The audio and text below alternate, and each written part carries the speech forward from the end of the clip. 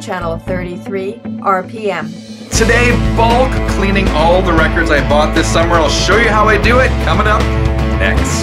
Channel 33 RPM, yeah, 33 RPM. Channel 33 RPM, yeah, final gear and more. Hi, my name is Frank. Welcome to Sundays on Channel 33 RPM. It's finally that time where I have to clean all the records I bought this past summer, and I picked these up at garage sales, thrift stores, record stores, that kind of thing. I've showed most of these over the past couple of months, and there's probably, I don't know, 20, 25 records that are used records that I need to clean. So typically, if I have one or two records to clean, I'll use my disc washer or the Groove washer record cleaning system. I showed that to you a couple months ago, but for bulk cleaning, there's only one thing I use, and that's my Spin Clean. Check it out.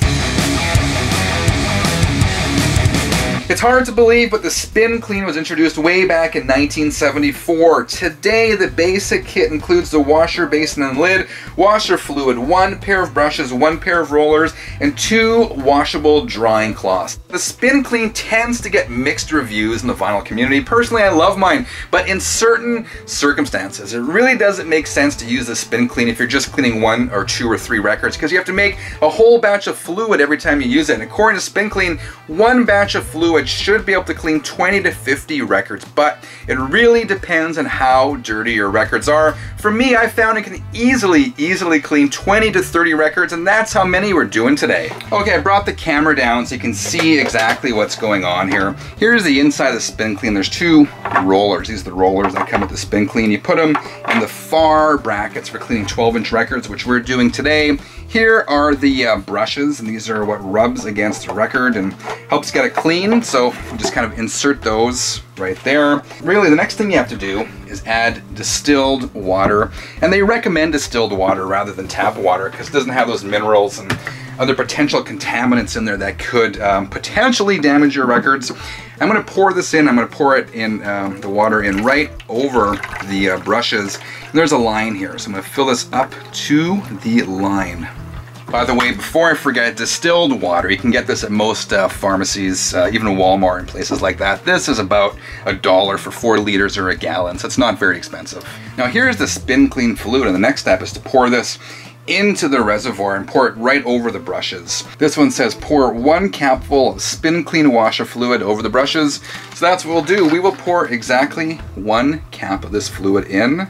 Oh, I spilled a bit. Ugh. Here's the collection of records, by the way. You've seen most of these this summer. Teenage Head, Combat Rock, Casino Royale, the Bon Jovi Garage Sale Pickup, Tom Petty, Van Halen, Led Zeppelin, and on. Tesla. Some things I got at record stores, but you know, I still want to clean anyway. So for this particular test, I think we're just going to go and clean this Teenage Head record. So all you do is you insert it into the Spin Clean like that. And the company recommends rotating the record clockwise 3 times and then counterclockwise 3 times. I usually do a couple more spins just for good luck, so let's go.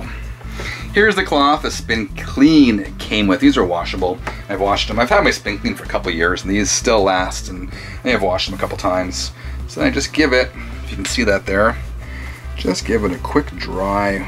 So I clean it with the supplied ones, but I find they don't necessarily do the best job. So I supplement that by cleaning the records with these record cleaning cloths that I got from Bags Unlimited, which is an online store.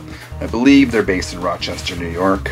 There we go, the record is still a little bit wet. So what I do is I have this dish rack, which I purchased from the dollar store, and I leave them in there until they're dry. When they're dry, I take them out. There we go, the record is clean and dry. The final thing I like to do after I clean a record is place it in a brand new inner sleeve. In this case, I'm gonna use these original master sleeves from MoFi, which also help to control static, because you don't want to put your clean record in a dirty old inner sleeve.